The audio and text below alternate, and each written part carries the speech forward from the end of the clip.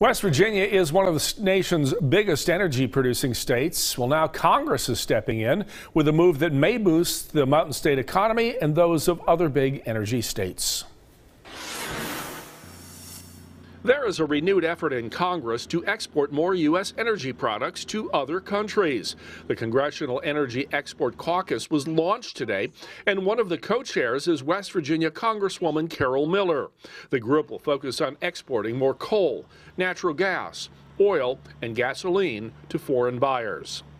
Under the leadership of this group, we're going to help reclaim U.S. trade leadership using one of our country's most valuable and competitive advantages, American energy.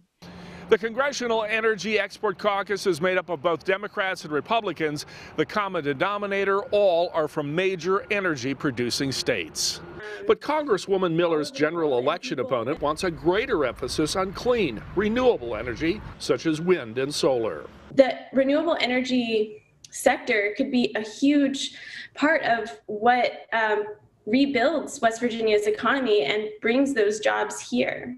Members of the Energy Export Caucus say they will have a dual focus on fossil fuels and renewables. Texas is #1 in oil and gas in the country, but we're also #1 in wind in the country also. The launching of the caucus comes the very day that Arch Resources, the nation's second largest coal producer, announced it was going to start phasing out much of its coal operations. Congresswoman Miller said her caucus would try to prevent that from happening to other energy producers.